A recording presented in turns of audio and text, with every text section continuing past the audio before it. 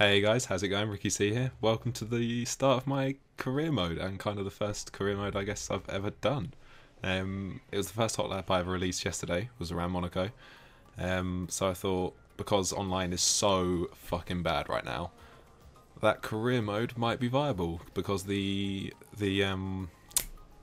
AI are actually okay at the moment. They seem pretty quick, or either I'm new to the game and just slow. So I decided I'd be Marcus Ericsson in the Sauber. So we'll see how this goes. I didn't want to be Manor because I was about 3 or 4 seconds off the pace with them. And McLaren, I wasn't really... I thought maybe the Sauber would be the best bet because I'd assume the McLaren's pretty slow as well as the Manor. So I might be able to get a couple of podiums here and there with the Sauber, but we'll see how it goes. So I've decided I'm going to be doing normal weekend. You can see short weekend there is basically, I think, 15 minutes practice, 1 shot qualifying, and a 25% distance race. Normal weekend is a 30-minute practice session, a 18-minute qualifying, and a 50% race like AOR. And long weekend is obviously like FP3, which is 60 minutes practice, then full qualifying, so the Q1, Q2, Q3, and then a 100% race, which I can't sit and play a racing game for that long on one track, unless I'm practicing for an AOR championship race. So I'm going to be doing no assists, as you'd probably expect. The level of driver is legend. Parc Ferme is going to be on, etc, etc. You can see all the assists there, everything's off. Pit assist, don't know what pit assist does, I just put it off. Thought, fuck it, why not? We'll see what happens. So we're going to start the season. I'm kind of disappointed that championship mode isn't yourself, so you can't actually have, like I couldn't have Richard Clark as my driver and then Irish as nationality. I may be English, but I'm half Irish and I'd rather have Irish as my nationality for whatever reason. I think it's just more unique to myself because back in the AOR championship days, everybody had like the Great British sign and I was like, fuck that. I'm going to have Irish. But here we go. Australia. Is it a beautiful game? It's quite nice.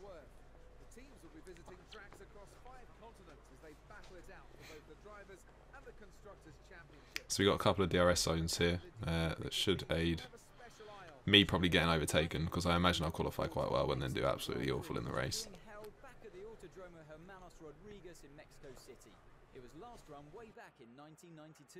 This is Australia, not Mexico. Reforming one of the greatest partnerships in F1 history with McLaren. Do you think they can rekindle the success they had during the 80s and the 90s? This McLaren is a much nicer car to look at. It's probably one of the nicest cars in the field, but you know. Mercedes withdrawing as a shareholder and major investor in the team, and losing technical director Paddy Lowe. This could mark the start of their return to prominence. Right.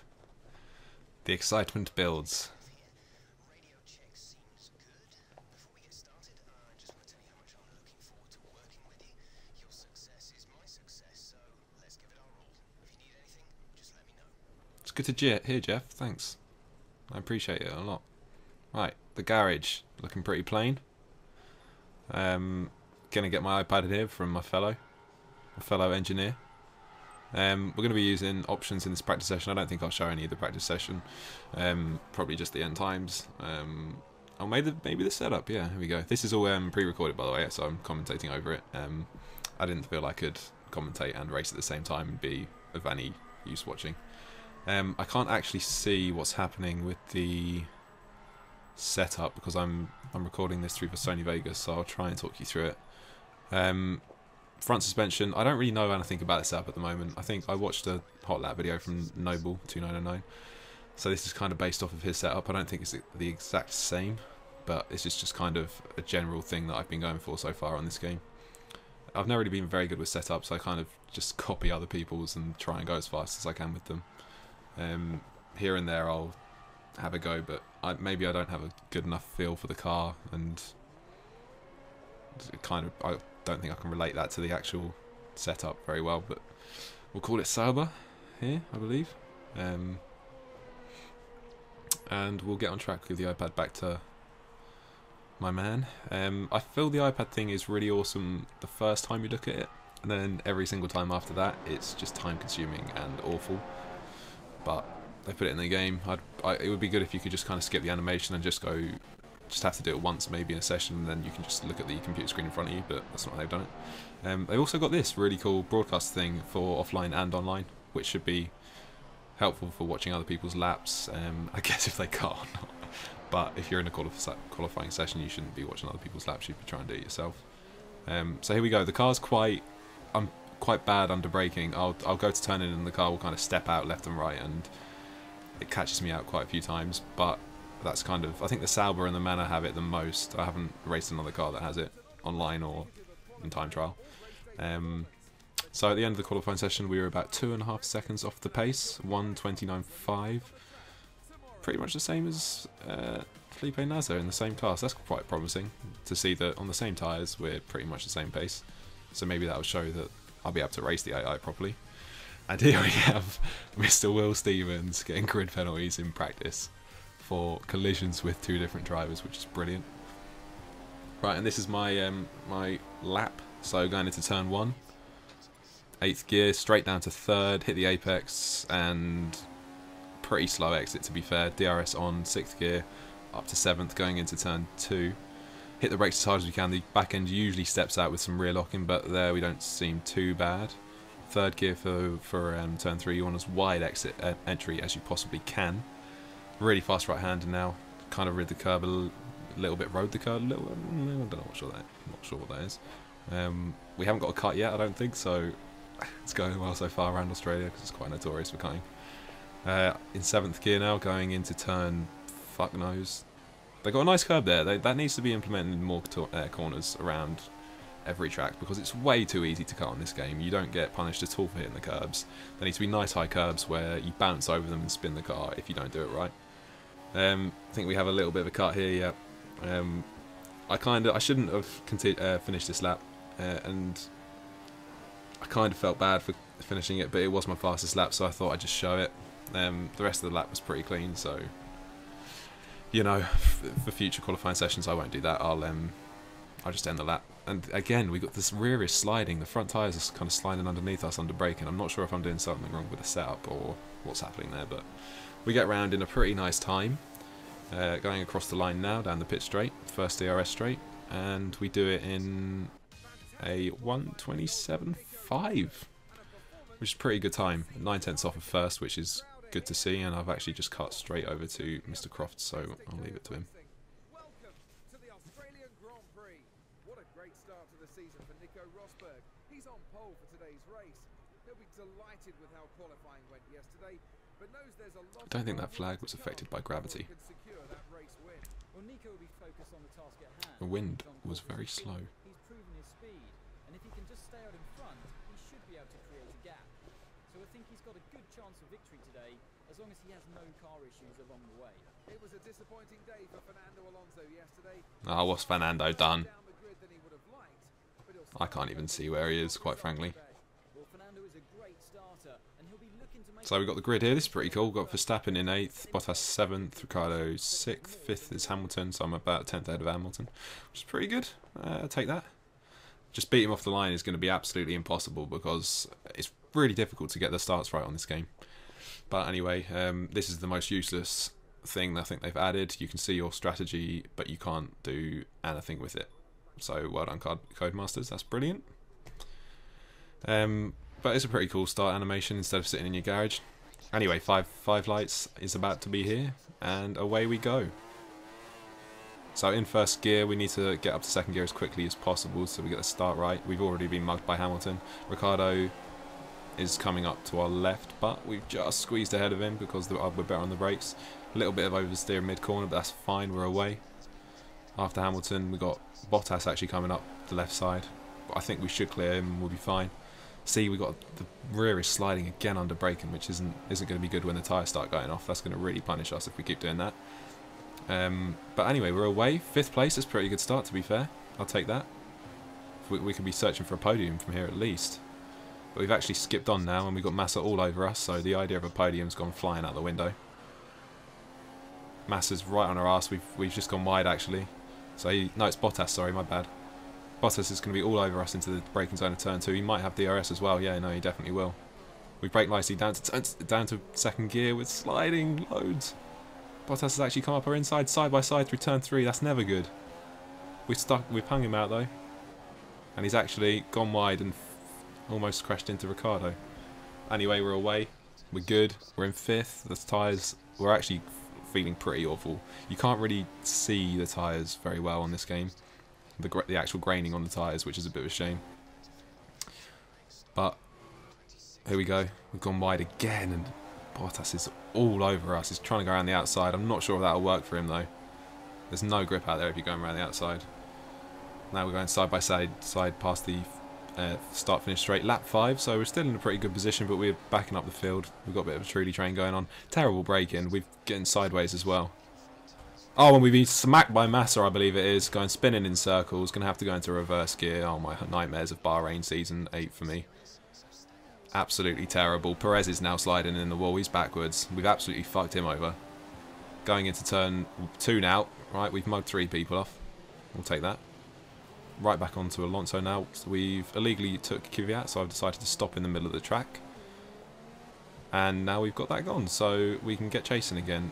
We've actually gone down to 14th there, going around the outside, locked up. Oh dear, this has been an absolute disaster.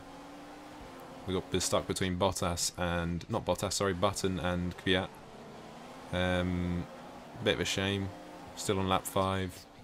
Down to 15th, 14th. Oh, and now we're going around the side of everyone. Oh, and we think between Ricciardo and Verstappen, I think that was. So we've gone from 15th up to 10th in the space of about 2 seconds. Brilliant. Now we can start chasing again. So lap 5. Coming towards the end of lap 5 in sector 3. Oh, the car feels absolutely awful. And I think it seems like we might be stopping this lap. Coming up to the final corner now. Sorry, the penultimate corner now. Yep, we're going to dive into the pits, get a fresh set of options on. The tyres felt absolutely awful, so I thought, right, we'll get in, get the undercut. I had absolutely no idea how many stops I was meant to be doing. And the bad thing about this game is that you can't tell how bad your tyres are doing. You have to interact with the engineer. Because I've disabled Connect, I have to click LB and then scroll down. But because once you click LB, the little animation comes up where you can choose between all the different options that you can ask your engineer. It goes within about 2 or 3 seconds. It's very quick as we get massive slide coming out of the pit lane. I'm just not used to it. Right, up behind Merry, which is basically a washing machine with a front wing and a rear wing. It's an absolutely useless car. If I'm 4 seconds off the pace against the AI, then you know something's up with the car. A bit of a useless piece of junk. But I'm not driving it, so I can give a flying fuck. And we're accelerating away down this nice straight, this nice bending straight, coming up behind another manor. It's Will Stevens. I would like him to get out of the way. Seems like he's a bit of a devil in this game, trying to get penalties in practice. We've actually got a massive slide onto the grass now, which isn't ideal. Stevens is just sitting on the inside like that. Wasn't my fault. But I think it might have been, because he could have just got out of the way. I'd have been fine, but I had to go on the outside. Potentially dirty tyres and fucked up the braking, which is brilliant. Anyway, we've passed him. The tyres are gone again. We've just done about 7 laps on these tyres, so if you're thinking a flying lap plus the 5 laps I did is 6, you imagine I'd probably pit this lap, and I hope I do. I'm sure I do. And somehow we've got an illegal overtake on air. I thought I'd leave this in here because it just shows that the game may not have been finished when they released it. Which is a massive shame. I think talking about the online, or the online aspect of things, it would be absolutely fantastic if I could race against everybody, but it's just not possible. I get ghost cars every time I race, so there's just no point. Career mode is the best option, and it has been quite an interesting race so far. I'm not first, I'm 4th, struggling massively on these tyres. I've actually got a puncture, I think, and now we've got Maldonado slapped us into the wall. He couldn't give a monkeys. Yep, we've lost part of our front wing, punctured left tyre, as you can see there. Massive shame. We're in P4. Should have pit stopped the lap before, but obviously I don't know how bad the tyres are doing, so I've been punished for my mistake. Should have been in contact with my engineer. I guess it's going to make me think a lot more in the rest of the race to keep in contact with my engineer and try and get him to kind of dictate when I should come into the stops. So here we go. Front wing is going to come on. I don't think the pit stop's actually too long in the end. Maybe about 8 seconds, I'm going to guess. Yeah, 8 seconds. So that's not so bad. 14th lap, sorry. P11. That's not bad. It's not bad at all. We got a fresh set of tyres. Hopefully we don't have a mistake like that in the rest of the race, and let's see if we can chase some people down. So lap 17, sliding again down in turn 2. We need to stop that. We need to put the brake bias forward. Right on the back of Nazir. All over the back of him, trying to get around him somehow. We pushed him off the track a little bit, but we're now side by side going into turn 5. We've just sneaked past him. I actually lost my broadcaster cam at this point because the screen went black because I hadn't touched my controller for such a long time.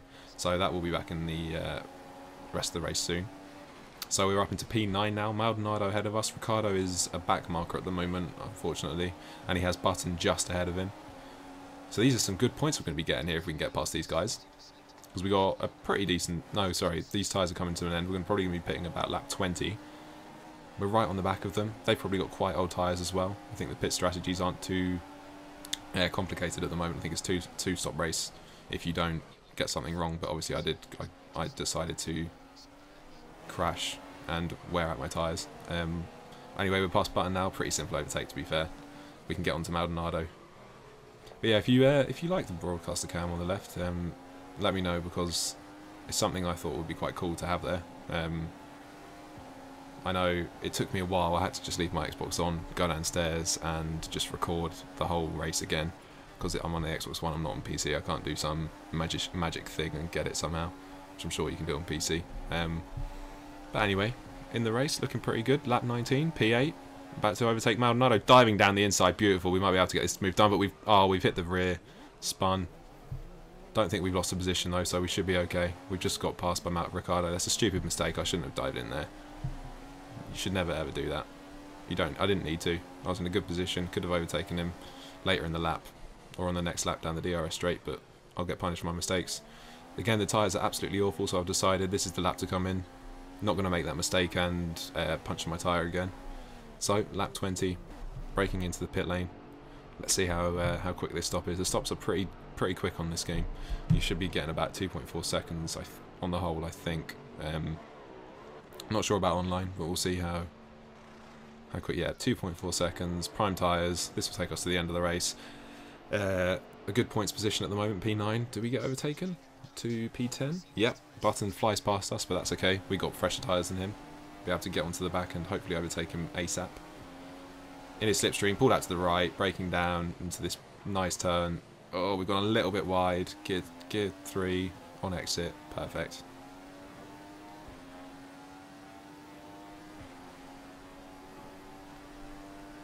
Coming into the fast left-right chicane, we should be able to get away from the McLaren of Button, because that engine is pretty bad. If the Manor is a washing machine, I would imagine that the McLaren is a Dyson Hoover. Anyway, Perez has got stuck in the middle of the turn, and we've actually punctured our left tyre. I think he had a puncture as well going through that turn. I just didn't slow down fast enough. Lap 23, this isn't good now. P10, about to get overtaken by Nazir for P11. Gone across the grass because the turning is just incredibly sharp when you have a puncture and you're going that slowly. But what a shame now. We've punctured the tyre. P11 towards the end of the race, 6 laps to go. Chance of massive points there if I just kept consistent. But it looks like I've completely thrown it down the toilet. So my second stop for a rear wing and a puncture. Couldn't have gone worse, really, could it?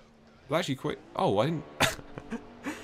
So I slapped into the back of him, got a puncture, but didn't break my front wing. Yet another fantastic show of Codemasters code writing.